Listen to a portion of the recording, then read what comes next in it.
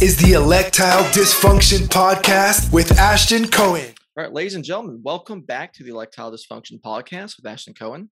I'm Ashton Cohen. I'm joined today by Elaine Parker. She is the president of the Job Careers Network Foundation and Chief Communications Officer of the Job Careers Network. And we're going to discuss what's going on with the economy, what kind of impact the Biden administration is having on the economy, what they should be doing, what they haven't been doing. So, Elaine, thanks so much for being with me today. Thank you for having me, Ashton. Just to clarify, for today's conversation, I am here in my capacity as the Chief Communications Officer for the Job Creators Network. Okay, got it.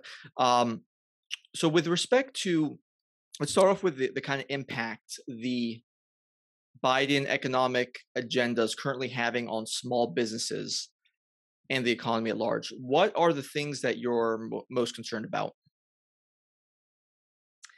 Well, just to give you a little background on Job Creators Network, we're a national conservative small business advocacy organization. And so we advocate and defend small businesses and free market in general.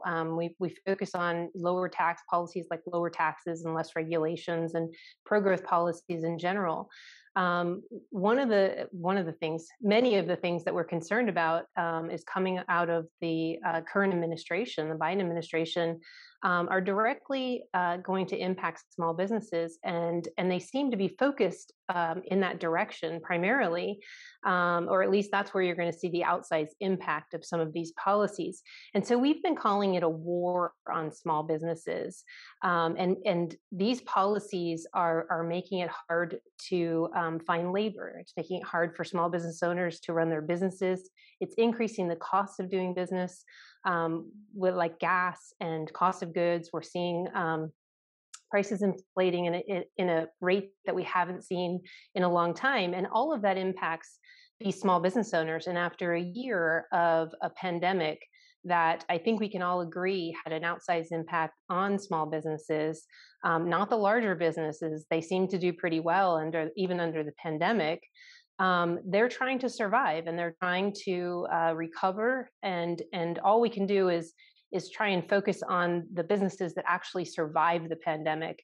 And so we continue to advocate for those small businesses for better policies and to push back on some of the threats like the higher taxes that are coming down the pike.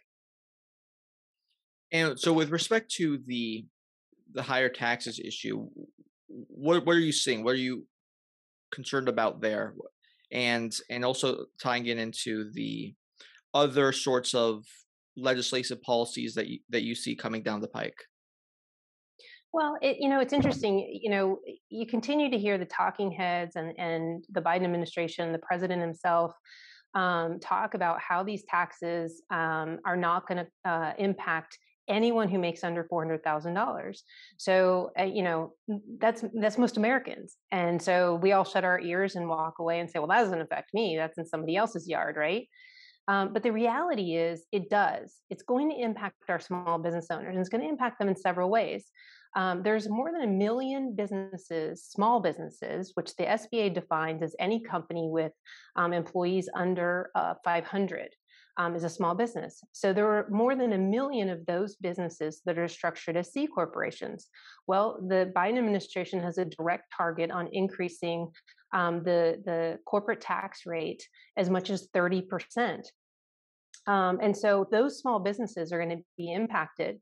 And I know they keep framing it as it's just going to be the big, large, evil, greedy corporations, but it's not. It's going to impact, over 1 million small businesses. So that's one way that we're going to hit small businesses and people who are under that 400,000 mark, just by the way they're structured. And what does that do? That impacts their employees, their ability to give wage increases, their ability to grow and create jobs.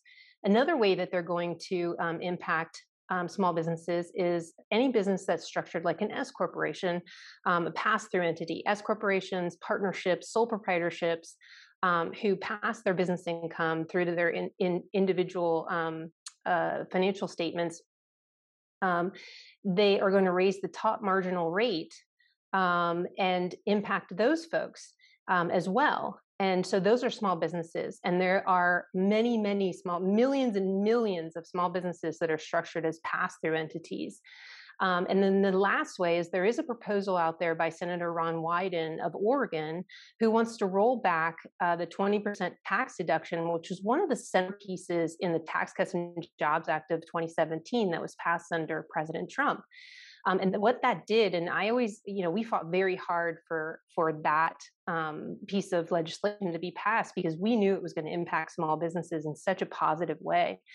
But what that does is it allows small businesses to shield 20% of their business income that they're passing through to their regular personal income taxes, and reinvest that money. And we know that after the Tax Cuts and Jobs Act was passed, that small businesses, in fact, did reinvest in their businesses. They did hire more people. They did increase wages. They grew their businesses. They did everything they said they would do if President Trump passed this legislation.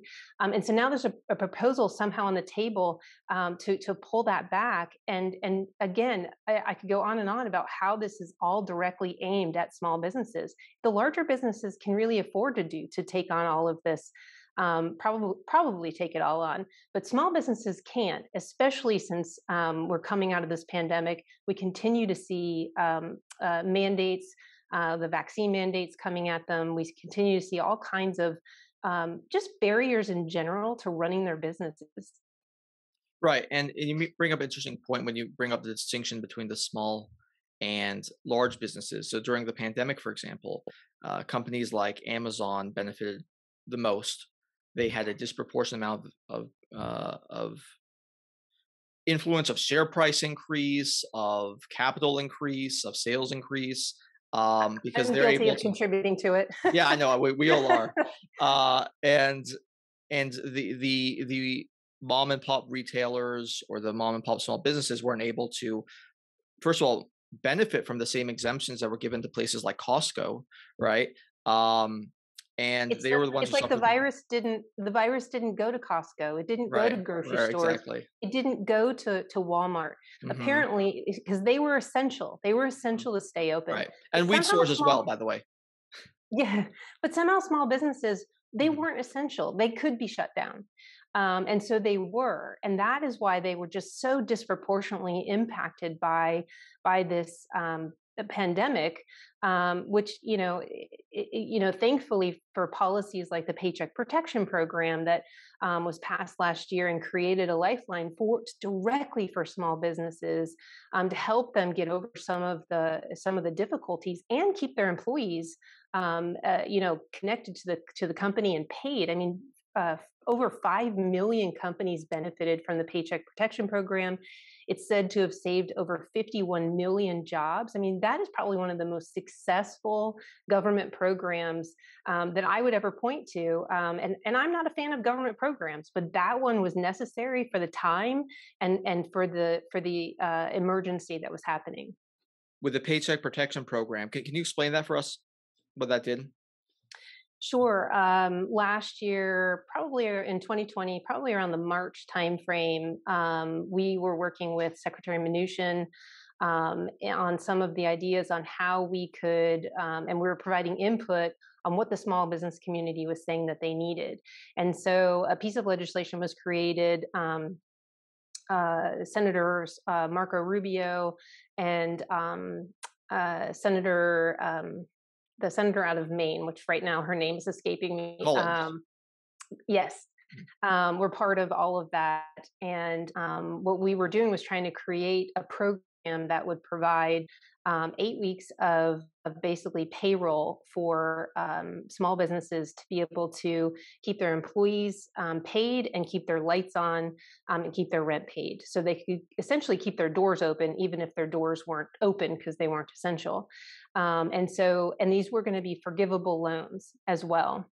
And there were specific stipulations set up on who could apply for the loans. They had to be deemed a small business. There was a couple other provisions in there, but like I said, over 5 million companies utilized these loans to keep their businesses running and keep their employees paid.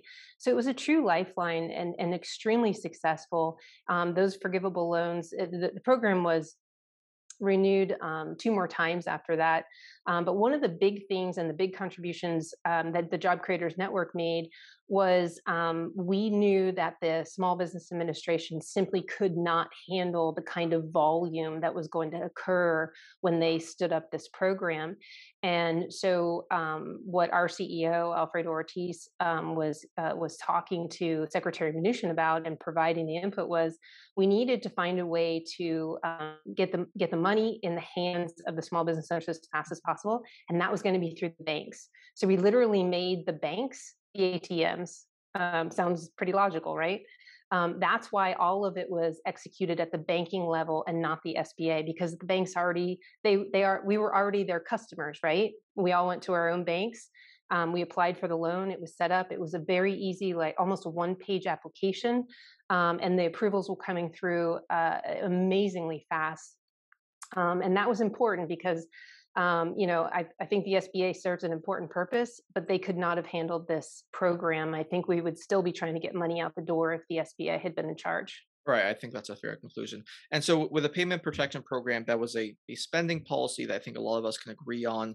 It was a temporary lifeline, as you said, to small businesses, to get them over the hump of this, black swan event, this pandemic that ravaged all sorts of industries, particularly, as we said, the small businesses, more so than giant corporations. Now we have all sorts of other spending measures that are being proposed by the current administration.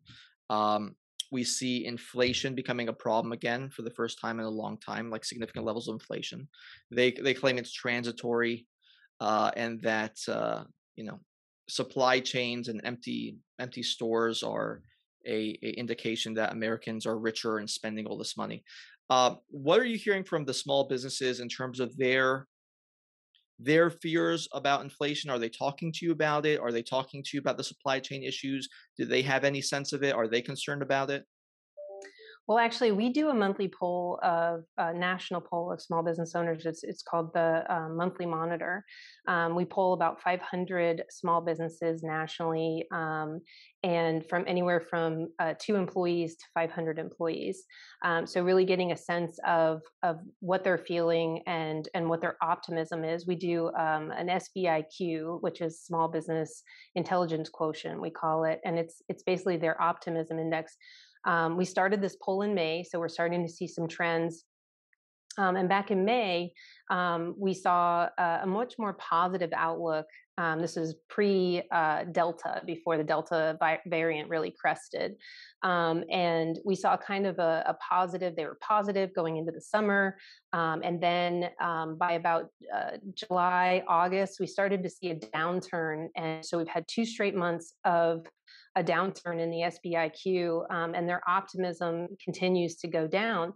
One of their most major concern is inflation and the cost of goods. I mean, you see the cost of energy going up, the cost of gas going up, meat, pork. I always joke, who doesn't like bacon? Well, it's up 11%. Meat's up almost 20%. To rent a car is up almost 40%. Gas is up 50%. I could go on and on. Everything is going up. And a lot of these companies, restaurants, whatever it is, are working on very slim margins, again, still trying to recover. And they're not able to pass these costs onto consumers so readily. Some of them are trying to, and so consumers are seeing the increase.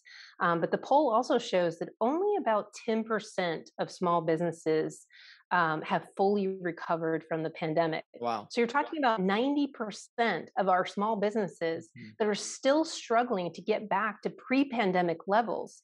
And we've spent all of last year or all of this year, basically up until Labor Day weekend, small businesses has their second complaint, I would say, is probably the labor shortage. We're seeing the biggest labor shortage we've seen. I mean, it's crisis at this point, but it's a crisis that was government created, and it was created because they were literally paying people to stay home. Right. And so small businesses were competing with government for labor, and nobody can compete with the government. They have an endless bank account, and that's our tax dollars. And that's exactly what they've been doing, is paying people to stay home. That's ended, but we haven't seen the rebound yet of people actually getting out there. We still have 5 million fewer people working than we had pre-pandemic. And we have almost double that in jobs available. So there's almost 2 jobs available for every person. Wow. So there's a lot of choice out there. If you want a job today, you can go get one. If you want a new job today, you can go get one. If you want another job, if you want 2 jobs, you can go get one. So it just doesn't make sense, other than the policies that are coming out of this administration are not creating the same type of pre-pandemic prosperity that we saw under the Trump administration, which was not just pro-business, but I say it was pro-small business. And we saw that because small business really drove this economy during that entire term. And you may not like mean tweets, and you may not like how he approached things and some of the things that the previous president said. BlackRock I didn't. get that. Sure. What'd you say? BlackRock didn't. Right. The big corporations did not like the previous administration. Yeah, I mean, argue that. Yeah. But at the same time, when he's not coming to your house for dinner, but his policies were impacting what you were talking about around your kitchen table. When's my next vacation? How much is in my savings account? How much more can we set up a savings account to put our kids in college?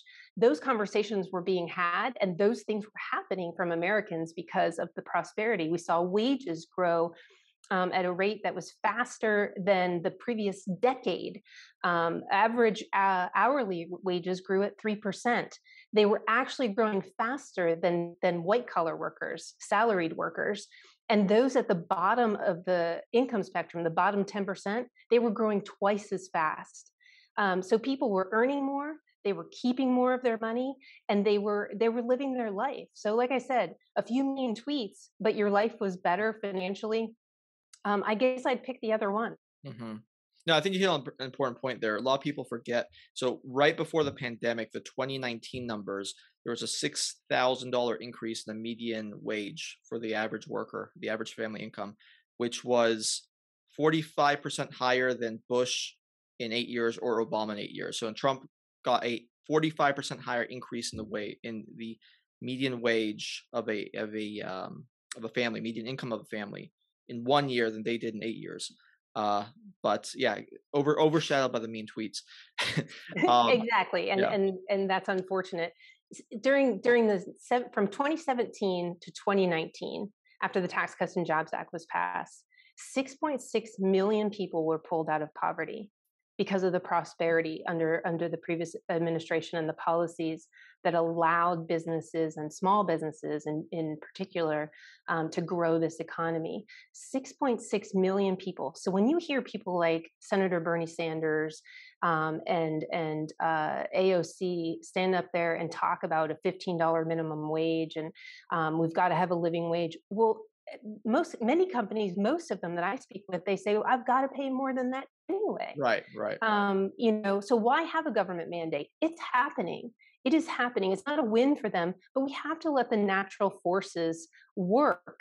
And when we do that, and it's not government induced, we see the record unemployment that we saw. We saw the largest workforce that we had ever seen in the country.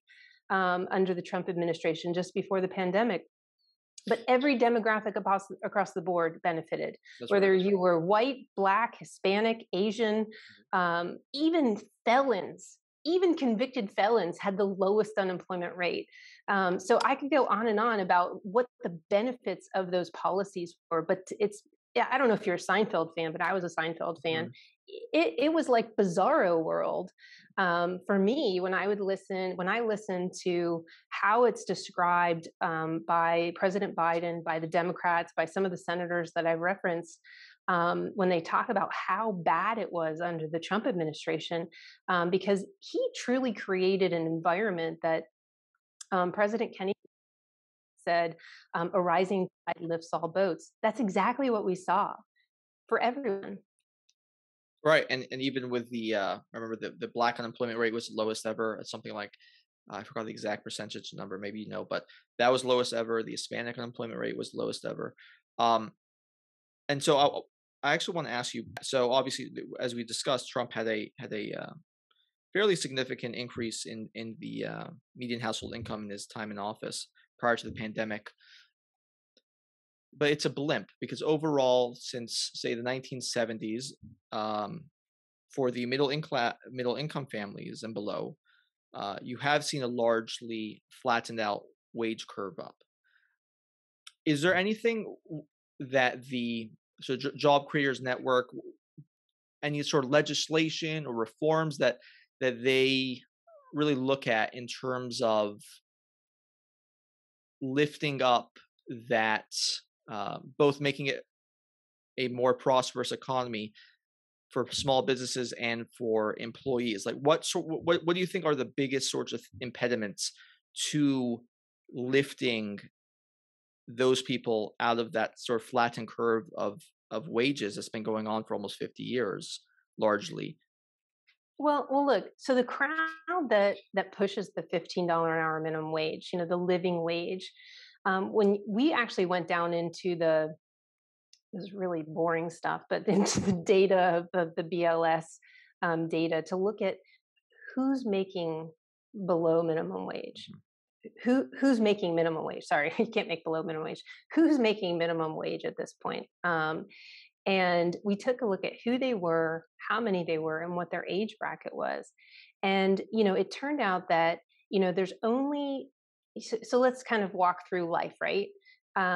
If you look at the folks under 24 years old, that's kind of when you're done and out of college and everything like that. So there's only about 200,000 people in the whole country who were making minimum wage, probably through no fault of their own.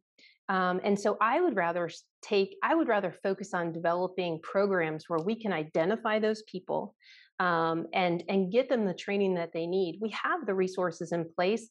Heck, we have the training facilities in place. I've been to vocational schools and visited many of them and seen how they're turning out people who have skills that can get jobs and get them these 50,000 instead of trying to get them $15 an hour. Let's get them a $50,000 a year career Right. that they can grow in. So because if you're 25 or 35 years old trying to raise a family working at McDonald's, that's not a career. But if we get you out of that job and we give you $15 an hour to do that, you still don't have any more marketable skills. But if we get you out of that job and get you training into some of these middle class jobs, in the medical field or even police officers or plumbers. I mean, gosh, I joke all the time that in my next life, I'm going to come back as a plumber because they make so much money They do. and they have Yeah. no college debt. Mhm. Yeah. So identifying those people, I think would really go a long way instead of focused on government-induced mandates like $15 an hour wages. Because what's going to happen is the people who are currently making $15, $16, $17 an hour, if they've been doing this job, whatever it is, for so long, somebody comes in and the base wage is $15 an hour. Guess what that $18 an hour person wants? More money. Mhm. So you have upward wage compression. So the impact on small business isn't just the bottom level coming in, but it's all the levels coming in. And again, the person who makes $15 an hour working at McDonald's still doesn't have any more skills. They're not any more marketable. They don't have a career. And so those are the things to consider. But, unfortunately, there are those in the government that think that they know best, even though they have never run a business. They've never signed the front of a paycheck. They should really talk to the small business community, and they should really talk about what it means to run a business and what it means to employ somebody and be responsible for their livelihood. Absolutely. I think one of the things I always look at in Europe, for Germany and Switzerland do a really good job at the vocational training skills. That's why they have some of the most sort of artisanal, respected products. Is they get a lot of people into these programs early on. I think one of the things that people in my age group and even younger are starting to realize is that college degree, if it's a worthless degree, you're coming out with 100 grand in debt or something like that, and then you still have no skills. And then you can sort of understand why socialism is becoming a sort of more popular topic, unfortunately, and belief system is because these people are promised that if they go to college, they'll come out with a job, but then they go to college and they're not being taught any actual marketable skills. And in fact, they're I've met some people who are worse off from going to college. Seriously, in terms of the ideas that are fed into their head and the sorts of bad habits that they develop, and then they come out with a degree that's just worthless. So, yeah, go ahead. Well, certainly being a college student is a great life. Yeah, yeah. I have a senior in college right now, and she lives a great life. But she is pursuing a marketable career. She's going to be a Mhm. nurse.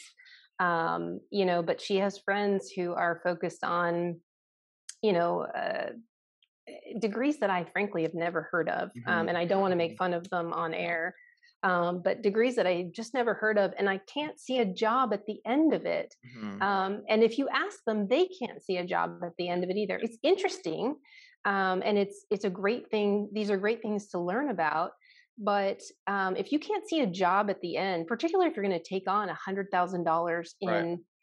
in college debt, then that's probably not the career for you. And Mhm. and this college debt is a big problem. And now you've got some of the bills making its way through Congress that are going to forgive, they want to forgive all of it or portions of the college debt. And as somebody who did the pay-go plan, it doesn't seem fair that other people would have, other taxpayers would have to foot that bill, especially if the careers aren't, there isn't a job at the end of that degree. But you're right about Europe. They do have a great public-private partnership in training people and getting people to have skills. Yeah, I think it's a difficult one to solve as well, is because you have a $2 trillion problem now with the student loan debt. Um, and if our population of youngsters are saddled with this, and the kinds of people that we're competing with internationally aren't, so what's that going to do to entrepreneurship and the future small businesses that are going to be created when people are saddled with this sort of debt? And so, I'm still trying to figure out and research a solution in my mind. I think it has something to do with, um, maybe not giving out loans to certain degrees that that aren't going to actually lead to anything productive, that maybe if you have a like nursing, or I'm an attorney, but my college degree isn't political science, which was sort of a patter degree in order to get my GPA up to to get a scholarship into law school. But maybe that there needs to be some sort of distinction between that. But then you still have to solve this $2 trillion massive crisis, which is a whole different ballgame. Uh, I know that the Job Careers Network is launching a suit with respect to the vaccine mandate. Can you talk a little bit about that as well? Sure. Last month, as you know, President Biden announced a vaccine mandate, which went back on obviously his word that he promised that he would not do that.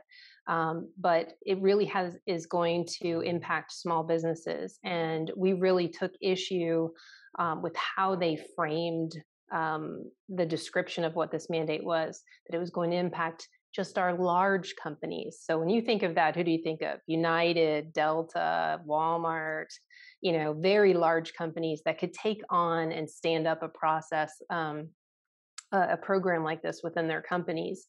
But really who it's going to impact is it went way down into the lower employment numbers, and it's 100 employees or more. And so you're talking about, the SBA, Biden's own SBA defines a small business as any company with less than 500 employees. And so at the same time, we've been traveling around the country. I've been meeting with small business owners on a tour to stop the war, to stop the war on small businesses. Literally on a bus tour, traveling from state to state. We've done about 8 states in the last 2 months. And these small business owners are in that, 100 to 150, maybe 200 employees. And they're very concerned about how it's going to impact them. I met with a trucking company in Minnesota. It's got about 150 employees, from internal office personnel to technicians who work on the trucks to the truckers themselves. And there's a large percentage of his workforce that does not want the vaccine. They don't want to be vaccinated. And so what's the alternative? You have to do weekly testing. How does he set that up? How does he fund it? Right. How does he track it? What are the costs involved there? And if he's not compliant, $14,000 fine per non-compliance. That's pocket change for Delta. It's not pocket change for him when he's already struggling with his labor issues. And frankly, what is the science between 99 employees and 100 employees? Does the virus somehow not go into those companies? It's just an arbitrary number. And it impacts small businesses. So we can't file until the rule actually comes out, but we are going to file suit along with some of our small business owners when the rule is released, and we're going to block this mandate because it is unconstitutional. It is a complete overreach by the Biden administration, and OSHA does not have the regulatory authority for this. Their focus and the reason why they were formed is for workplace safety. This is a healthcare issue. This is not what they are deemed to regulate. So it is a clear overreach. We believe that we will be successful in this lawsuit as well. I think so as well. With respect, and they don't even have a carve out for somebody who has natural immunity, which, as the most comprehensive study that just came out on this, shows that people with natural immunity who recovered from COVID have a 6 to 13 times greater resistance from infection of COVID again. And so that's a completely legitimate reason not to take the vaccine.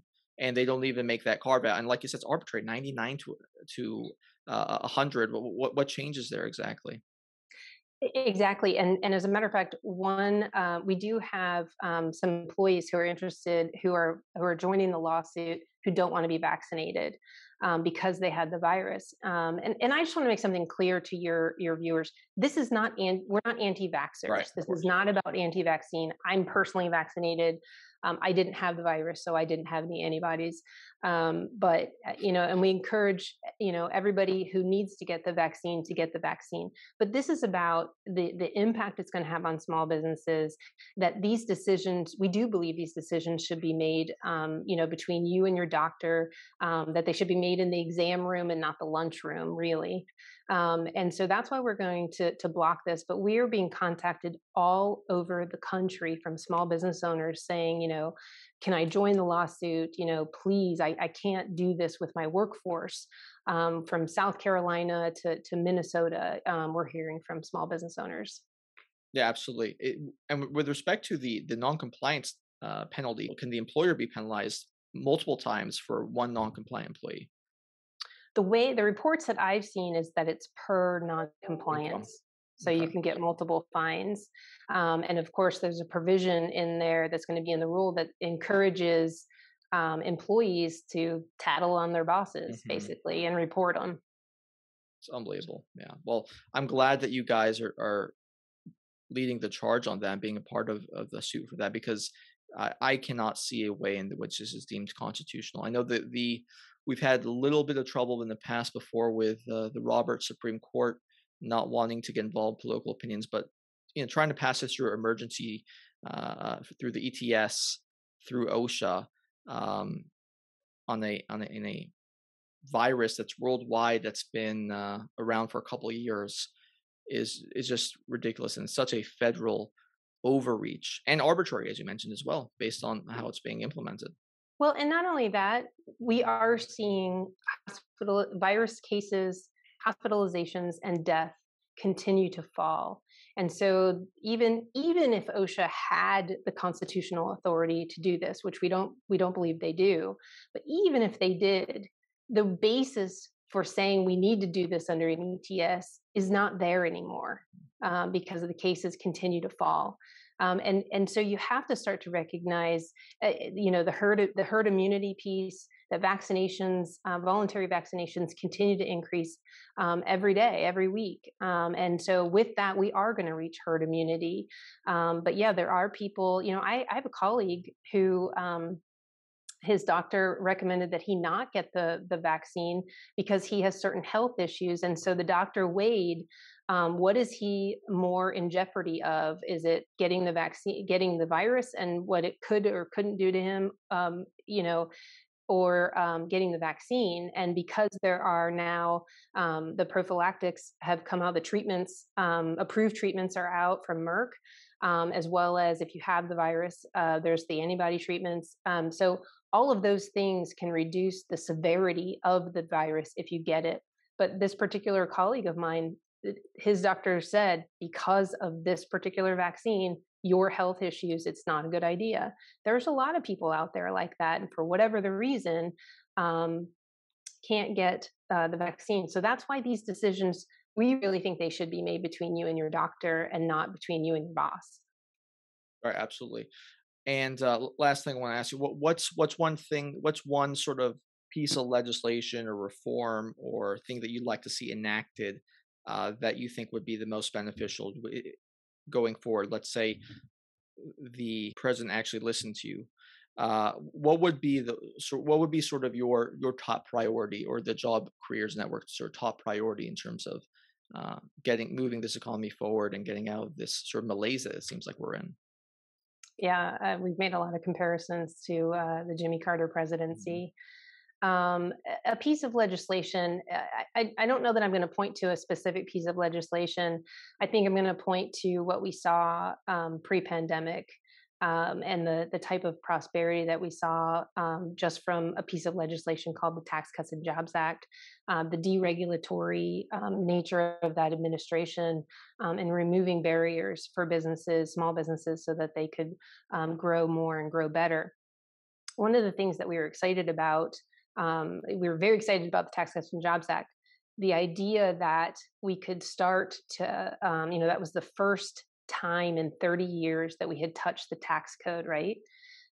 Is that we didn't go another 30 years again, and that we continue to, even annually or every couple of years, look at the tax code, see how it's impacting growth, see how it's impacting ordinary Americans and small businesses, and constantly improve it.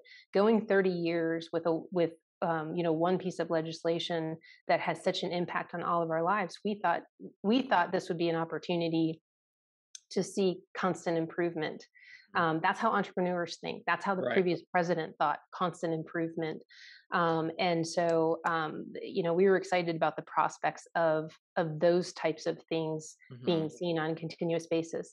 The other area that we haven't touched on at all is healthcare. That is sort of the looming threat out there, which I believe we'll start to see that come to light more, probably spring or summertime as we get closer to the midterm elections. Obviously, the Democrats are pushing a Medicare for all or public option type plan, but what that continues to do, and what Obamacare, the current system, has done, is really move us away from a patient-centered healthcare plan where patients are in charge of their healthcare decisions, their healthcare dollars.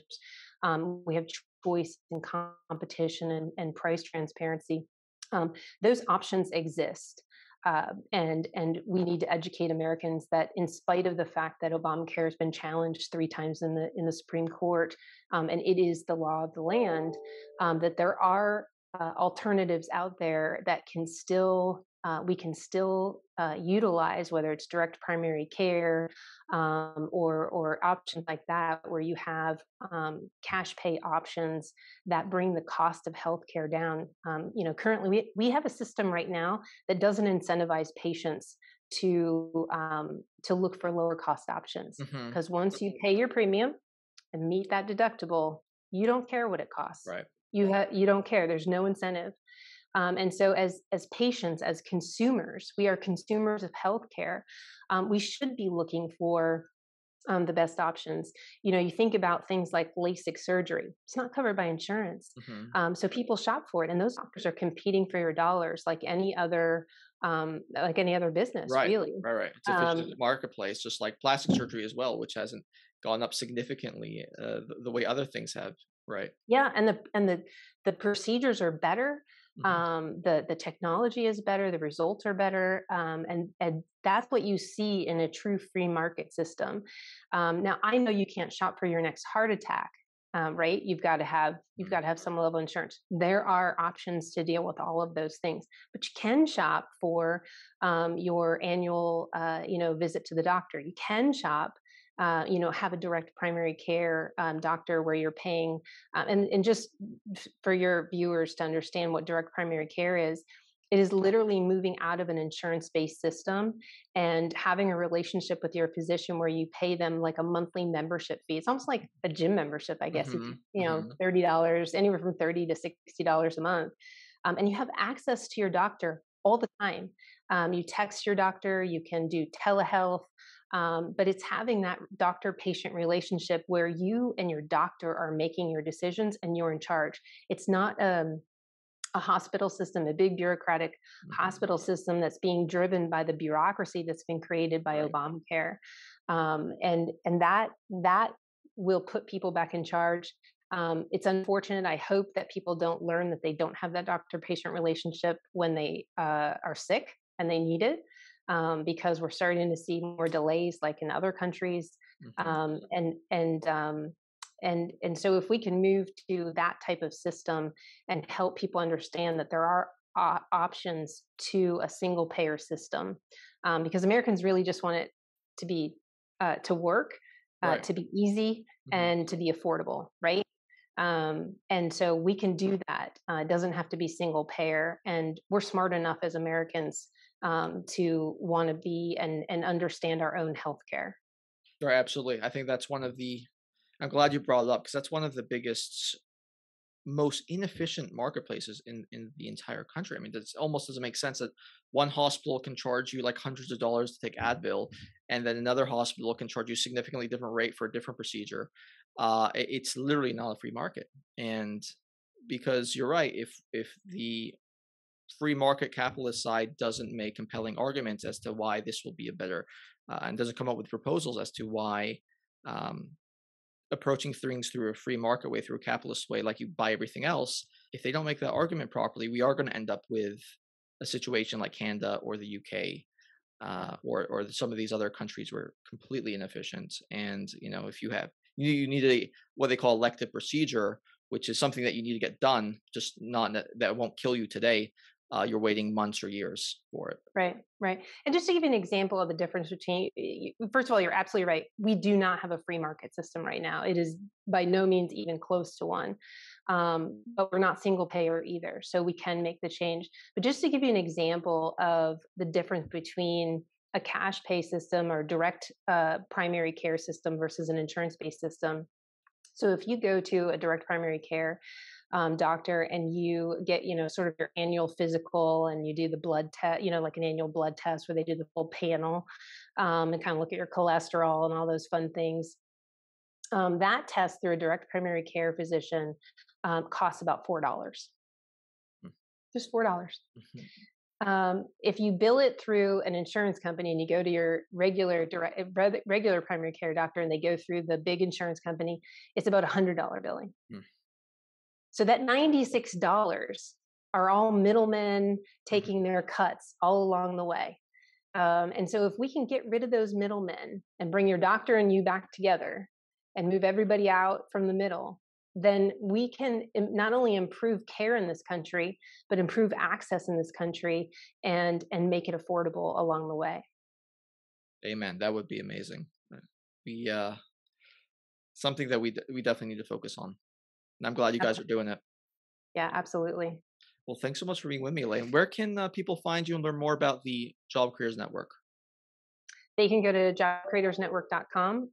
They can join the organization if they're a small business owner. They don't have to be a small business owner to join the organization. And they can keep up on everything that we're doing. They can support our efforts as well.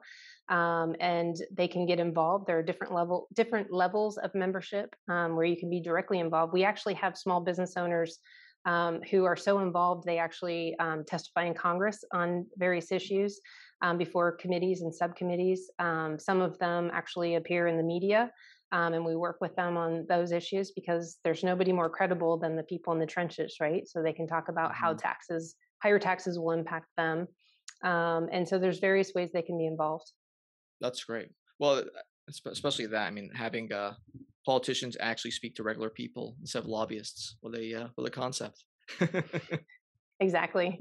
Well, great. Thanks so much for being with us. I think it's a really fascinating discussion on all sorts of the issues affecting our economy and what we need to seriously focus on as we go forward. Yes. Thank you so much for having me. If you enjoyed our show, please click subscribe to stay up to date with our YouTube channel and podcast, and give us a 5-star rating on Apple Podcasts so that we can keep delivering guys some great content. Thanks for listening, and we will be back next week. We're going to talk about the issues that really matter. Our country, our economy, the Fed, QE, GDP, BTC, NFTs, AOC, the CCP, Cardi B, Yeezy, Yellow Socks, Iran, Joe Biden's dementia, come on, man, and probably sex robots. We stand for a free and open debate and exchange of ideas. And if you disagree with anything we talk about, you are a racist and no better than Hitler. What? Let's get started.